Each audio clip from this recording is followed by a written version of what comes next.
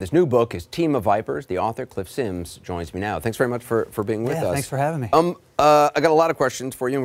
We got a good amount of time. So, in the book, you write about how you sometimes drafted possible tweets for the president. Did you ever expect that you would be on the receiving end of one of his tweets? Definitely not while I was there, but you know, when you approach doing a book like this, especially if you want to do an honest book, which I tried to do, it certainly crosses your mind. You think there's a chance, because the history, you've seen the way he's done this to others in the past. Right. So definitely thought going into the book that there was a chance that would happen. And just to be clear, do you know, I mean, did you sign a disparagement agreement, a non-disclosure agreement? I assume that I signed whatever Sean Spicer did in the White House. I assume I signed whatever Corey Lewandowski and Dave Bossie did on the campaign. So are you worried about being sued? I just don't really, no. I mean, at this point, all it is tweets. I haven't seen any, you know, haven't been sent anything on that, so just kind of wait and see on that.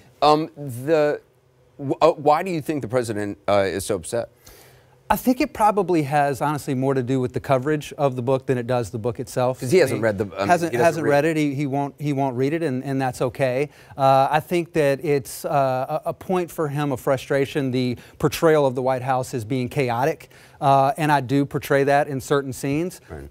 I think actually, if he read the book, he probably wouldn't be as mad. Although, well, let me just say, I was just reading this paragraph, this line. You say, the 15 months you were there, it was the most cutthroat, toxic, mean-spirited, draining work environment you had ever encountered. Yes. That's not good. Yeah, no, it's not. And it was definitely a tough place to work. I mean, look, there's a reason the book is called Team of Vipers. Right. I point out in there that I was a participant in some of that. Right. And that's an important part of me, to me about this book, is that if I want to be honest about everything that's going on there, including the things that you just said, I have to be willing to do that about myself, It's too, one of the things I actually found interesting about the book, because, you know, most people who write books, they end up being the star of the book and also the best person in the book. Right. You talk a lot about your faith and how important that is, and how that is probably the most important thing in your life, how you live your life. Definitely.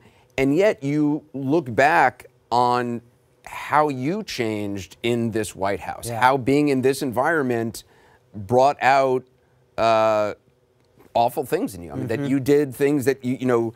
Here in the book, you say, we leaked, we schemed, we backstabbed. The once clear lines between right and wrong, good and evil, light and darkness were eroded until only a faint wrinkle remained. That's, I mean, how does that happen? Yeah, well, it revealed a lot about myself. I learned a lot about myself there, and I can only speak from my personal experience that I'd never had that kind of proximity to power.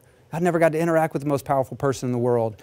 And so I suddenly found myself a participant in this game of thrones, basically, where it's like, I need to, you know, push this person out so that I can get a better position, or they're coming after me, so I'm going to come after them.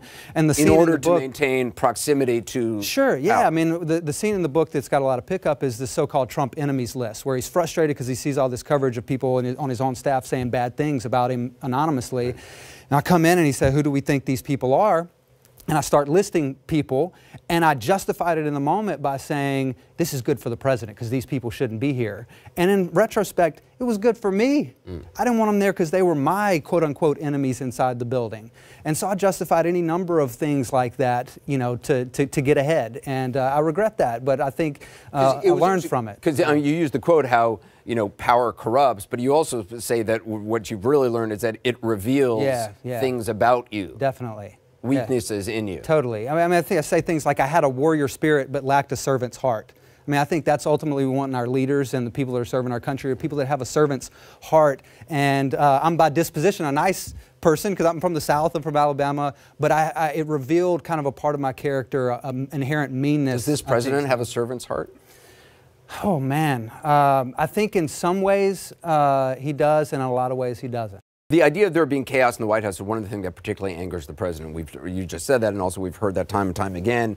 You write at one point, it's impossible to deny how absolutely out of control the White House staff, again, myself included, was at times. Can you explain that? Was it just I mean, the lack of organization from the very beginning? Or was it the cast of characters who were there? Are several reasons for that. I think part of it is Trump's management style, which is very freewheeling, open door policy in the Oval Office, that kind of thing. I think he had a weak chief of staff when he come in at first, so was not able to really impose a lot of the process. And also there were not many people there who had ever worked in a White House before to even know what those processes would be. So it was kind of like everybody's learning. At the same time, you've kind of thrust together these two kind of overall factions where you have the Trump loyalists, the RNC people, they're at odds, so we're fighting each other while we're fighting the press, we're fighting everybody else. So all of those things combined created a pretty tough environment. Could you believe what the president said to you?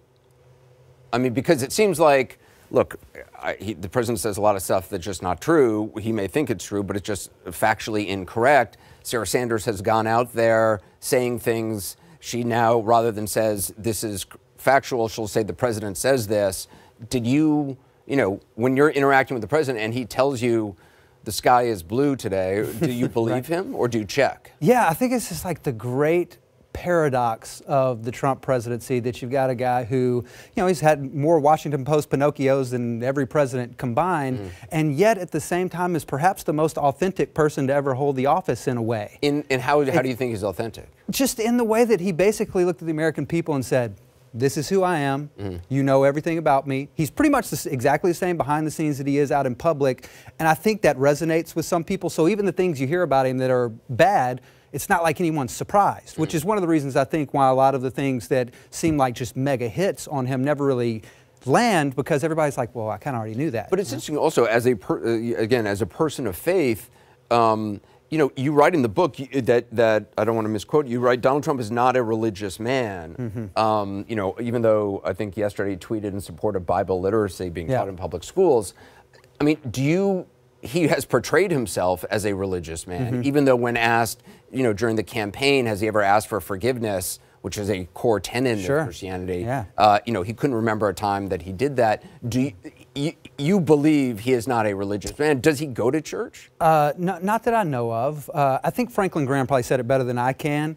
He said that Donald Trump is not a great picture of the Christian faith. He has, from a policy perspective, been a great defender of it in a lot of ways. Right, you like the judges he's put in power, things like that. Of course, yeah. I think every Christian will be eternally grateful for some of those policies. But you can look past that. I mean, as a person of strong faith, you can look past, okay, the affairs, the allegations of affairs, all the tweets, everything, as long as what he's doing serves a greater good. I don't think that you look past it.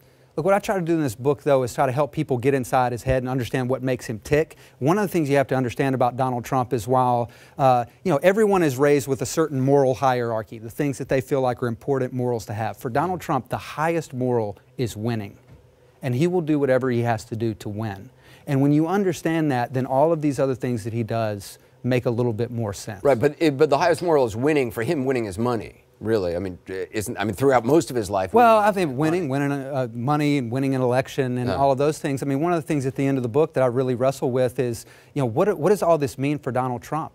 I mean, when he's 85 years old and he's back in Trump Tower, is he going to be fulfilled because he was the most famous person in history and that he won the presidency or whatever? Or is he going to be like the rest of us and want to have those personal connections that he kind of hasn't had in his life, in my view? And that kind of made it's a deeper question for all of us, and I think for me too, is something I took away from my time. Since you know something about the whole tweeting system, the covfefe thing.